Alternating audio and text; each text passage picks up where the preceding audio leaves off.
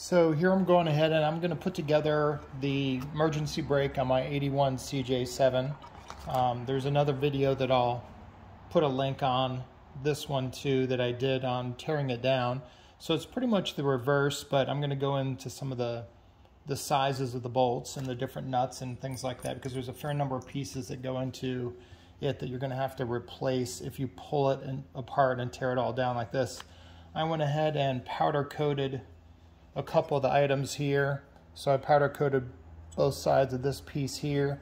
I've already put in the little bushing right there where the pole goes through, and I'll show that in a couple of minutes. So I did both sides of this one, and then here's the main big piece there. This goes on the firewall. These nuts right here go on the other side within the engine side, and so this just mounts right up. And this part right here goes right on the inside underneath the dash and attaches to the framing. And then here's the actual pedal itself. So you could probably powder coat this whole thing. I went ahead, because there's a bunch of rubbing parts in here, the way the teeth are, and this here, that I went ahead and taped this off before I powder coated it. And then this part here as well, because this piece goes over it and it moves. So even though it's rubbing against potentially that part right there, I went ahead and just did not powder coat that in. Like I said, I'm sure you could if you wanted to. So putting it back together is pretty much the same as pulling it apart. There's a couple of different sizes and things like that. First off, as I was shown in the other video, when you take these parts out, this is like the captured, I don't know, sleeve here, but it's welded in there, so you're gonna have to take off both sides of the pressed in part there. Again, I showed that a little bit on the other video. And the particular sizes for these pieces here, so this is the same thing. This goes up on there, right there. So I'll give you the size and the dimensions of all that stuff. I guess first off, I'm going to go ahead and assemble where the cable comes in. So this is where the cable comes in, and it attaches right there. So the cable comes right out, gets locked in, and then just goes there to the floor. So what this is, I just used a 5/16 universal clevis pin, and I just cut it. This doesn't have to be tight, because this actually is pretty loose, because it's got to be able to swivel a little bit as you're moving this up and down. So there's really no point in making it tight. So that's pretty straightforward. Again, I just cut it. And then here, then you can just bend this around. You could use a cotter pin, I suppose, as well, or a clevis pin. I think that's what it's called. But I can just use that there. So that's pretty straightforward. Again, I just kind of cut it to length. It doesn't matter as long as it's tight in there and can hold that up. Remember, that cable goes from here down into the hole. So then the next thing that we do is we can, actually this is kind of easy. So this is a 3/8 inch bolt. So this is I got a 3/8 inch bolt. I got a washer for it.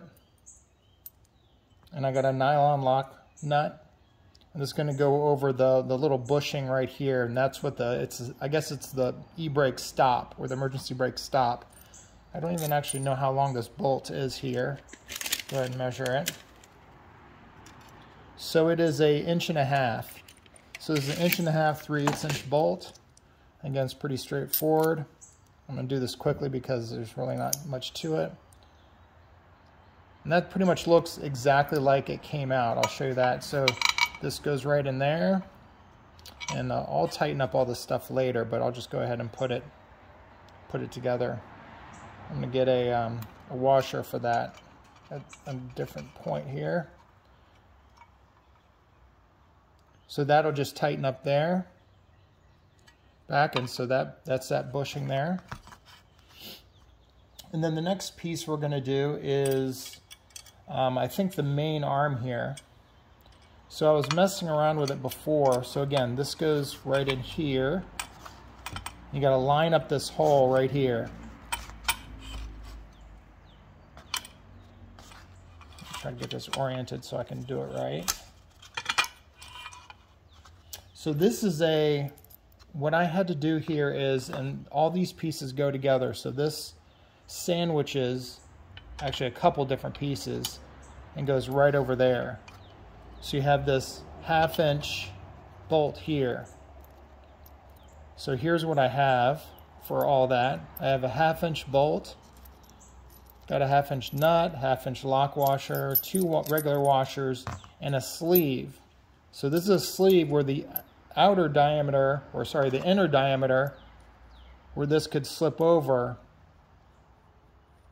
is this piece right here. This is and I went ahead and cut it. So I just took the old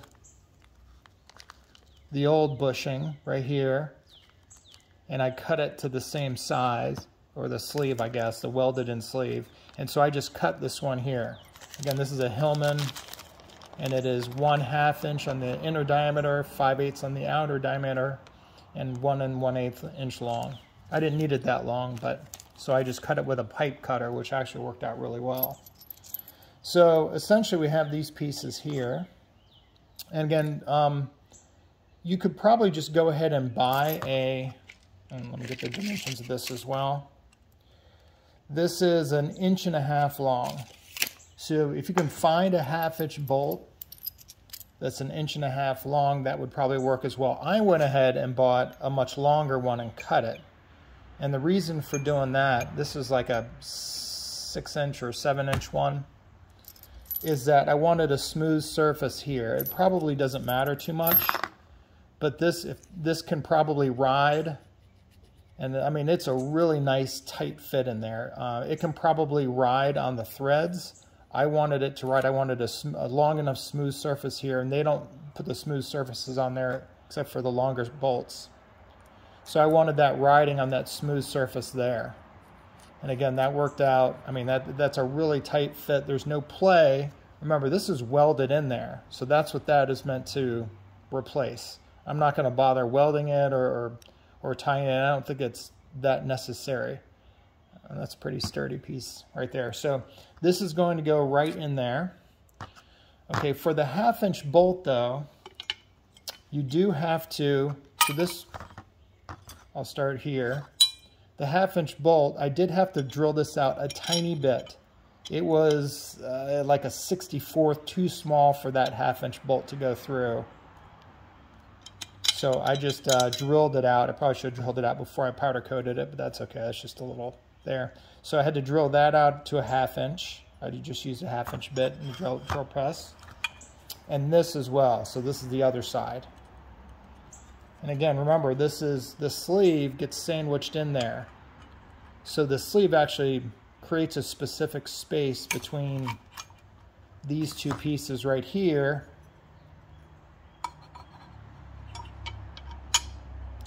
So that this can ride right in there. So it's really tight and it doesn't have any play this way, but then you can lock this down. You can tighten that down with a bolt, and that bushing or the sleeve here prevents it from getting too tight so that you can't easily turn this. I mean, I think it's pretty straightforward once you get into it.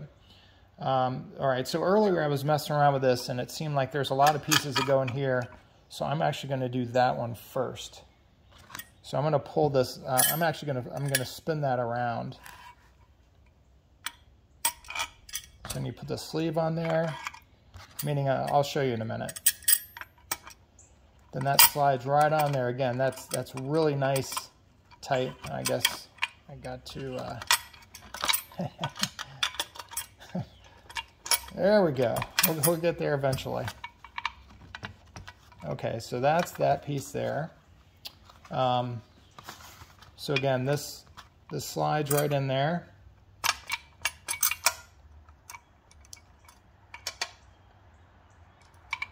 Oh, that's what's the problem. It's not. Okay, let me try it this way. Put that in first, and then slide this over. There we go. Now it's sitting a little bit better. Okay. So there we go. So there we have that piece in there. Now this piece goes in and it sandwiches right over there, except for there's a bunch of pieces and a spring that goes into this top hole up here. I'll try to get it oriented a little bit easier. Like I said, this thing is a number of pieces going everywhere. I feel like I need something underneath. There we go, holding that. There we go, holding that bolt up. Okay. So here we have this piece here. Like I said, it goes around, and there's another one. So this sleeve right here, remember this one, you're going to have to grind both out. It was sitting right here. And that is a 1/4, a Hellman 1/4 inner diameter, 3/8 inch outer. And again, it was a 1-inch piece, and I cut what I needed off there. And so now I have this little sleeve. So this is what this is. This is a 1/4 bolt. And again, same kind of setup as before. I got 1/4 washers. And then here's that little bushing. Oops. Here's that other bushing. That's what I cut off of there. And that fits really nicely right inside that hole there. Again, there's a lot of pieces here. So again, this is just wider than, so it can be tightened down. A little sleeve, so it can be tightened down, but these things can still swing. Actually, the orientation does matter here. There we go. So it goes like that. That's how it goes in there, and it goes right on top of there like that. And again, I'm going to go from underneath. In fact, I have a longer one that I'm going to use.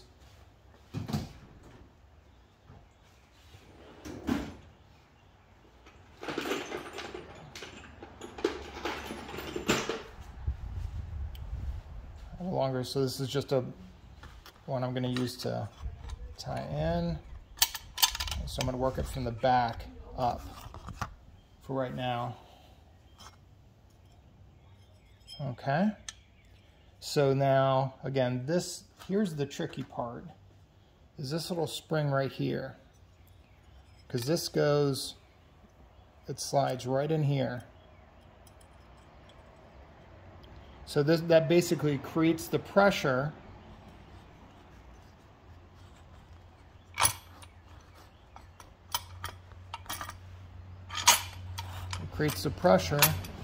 for this piece right here. So you can kind of see, I mentioned this in the other video, that it creates the pressure down so that you can, so that's what that does. When you press down on the pedal, it clicks, and this holds that down. This spring right here goes right underneath there. There's a little space for it. It goes right in that space right there. So this piece goes right there, right in there. And actually, it's kind of a little tricky to get in there. That's why I have the bolts pointing up. I had trouble before getting it in there.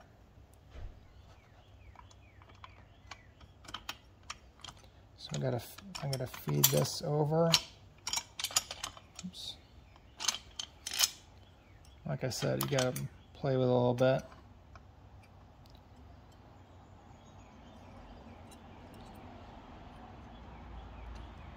I'll hold that down and hold that in, because it's got to feed into that little spot. This right here has to go in there.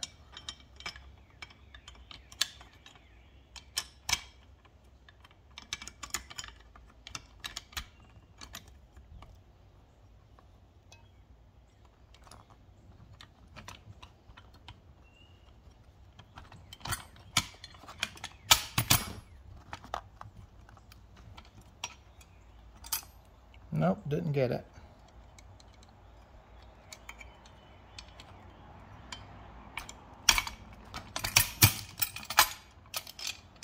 Yeah, that spring is kind of tricky. That's got to be held down there. Spring in there.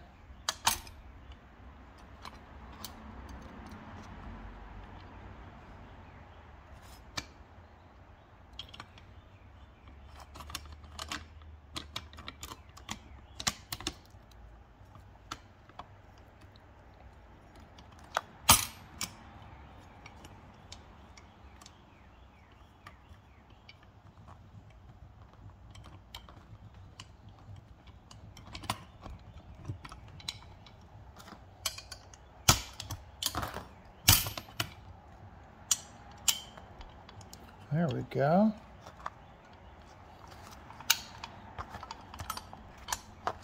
There we go. Okay, so just for keeping things together until I get it tightened, I'm going to put the nuts on here and the nut on here just to test out to make sure that it's going together okay.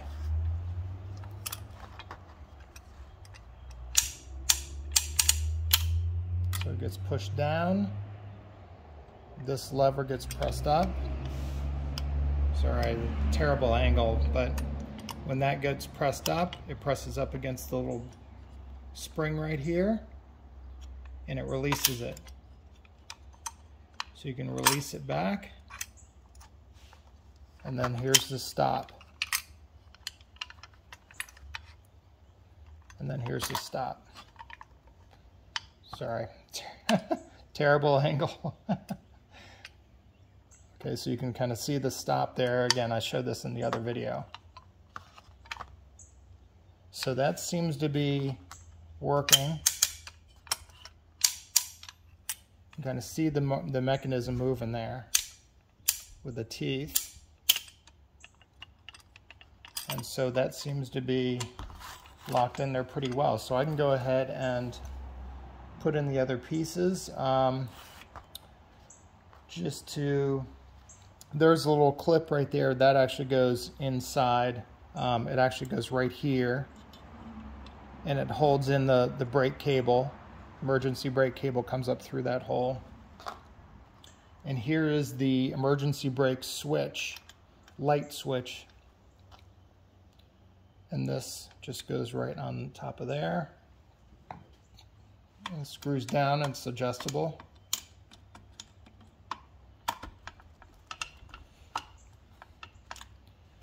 I'm not going to tighten everything up right now, so that when you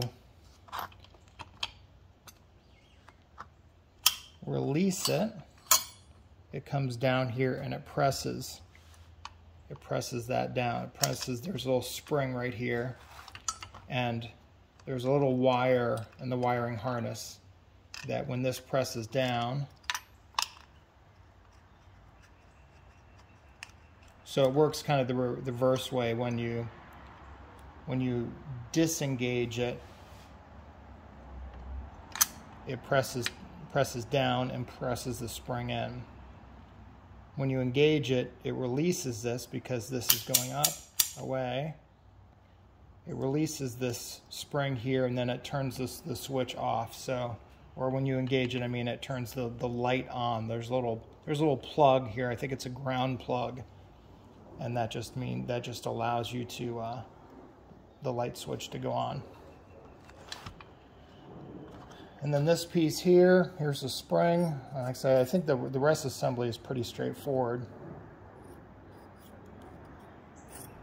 That's going to go through there. And that goes in there.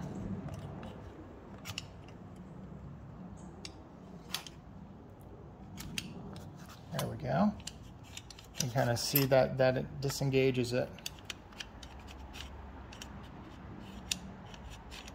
And what goes on the back here, if I turn this over, is just a capture, it's some kind of lock washer, press washer or something like that, so that gets on there. Again, I'm not going to tighten them all up right now. We can kind of see back here, and that's pretty much it. And then you probably had to bend these little tabs, to one of the little tabs, to get that plate off. And so you just have to go through, once everything is tightened down, just be real careful and bend that little tab. At least in my case, it's this tab over here. I'm just going to bend it sideways so it's on that orientation. And then that's pretty much it. I'm just going to tighten everything down.